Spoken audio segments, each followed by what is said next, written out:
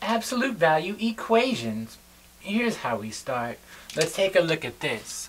If you have the absolute value of some stuff and it's equal to A, okay.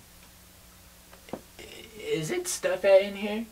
Anyways, this breaks up into two different cases. Why? Well, let's see why. Over here with 3, I have a question to ask you. Come on. Right here. Bam! What's the absolute value of 3? 3! But wait! What's the absolute value of -3? It is also 3.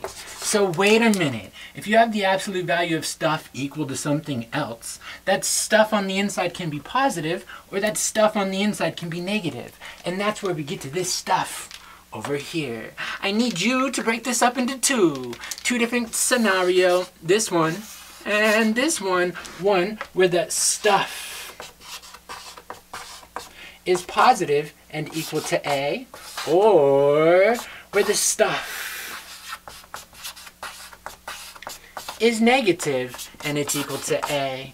Okay, so this is presented in a different way. One that's slightly different than how your book does it. So let's make it look like the book like. I'm gonna leave this alone. Stuff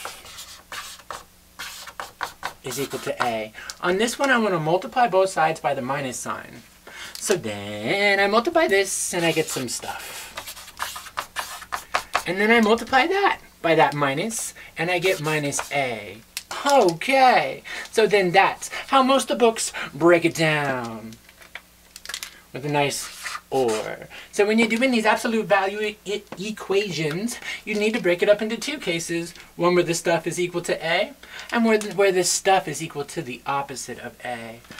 Okay, and now let's do some examples. Absolutely.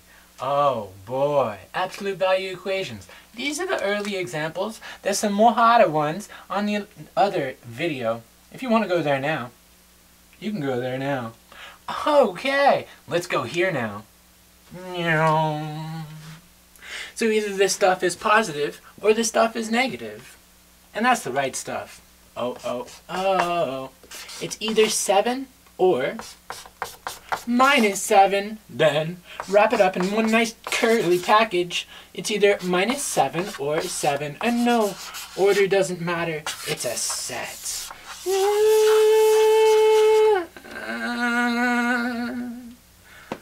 Yeah. The next level, the level. What if you get something like this? You want something like this. If you recognize something like this, cheap and easy. Here we go. I have the absolute value is equal to a -2. Now your spider senses should be tingling. Why? Because slang, dog, absolute value makes things positive. Can you have the absolute value equal to a minus number? No. So here, this is no solution. If I can't do it, homies, it can't be done. But you're like, wait, I did it, and I got 2 answers. Check it! When you throw it back up in there, it's not going to work out for you. So now what do? Let's do this one. Da-da-do-do. It's a little harder. Blah. What do? I break it up into its 2 cases. One where the stuff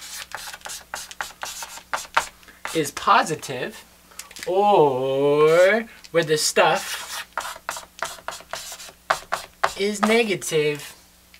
And here we go. We are going to get 2 solutions. Here I subtract the 2 off each side, and I see that 3x is equal to a -1. Fun. Finish him.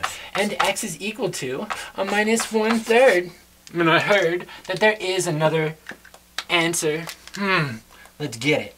So I have a 3x. I subtract that 2 off each side is equal to a -3. Oh, finish him. I divide both sides by 3. And here we see that x is going to be a -1. Fun. Check it! you go and you throw those back up into the original. Well, let's see.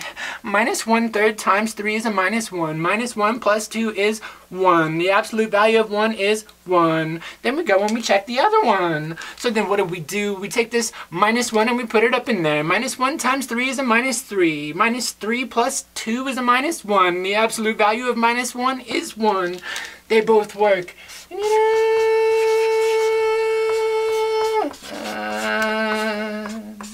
box in order doesn't matter. And a flat.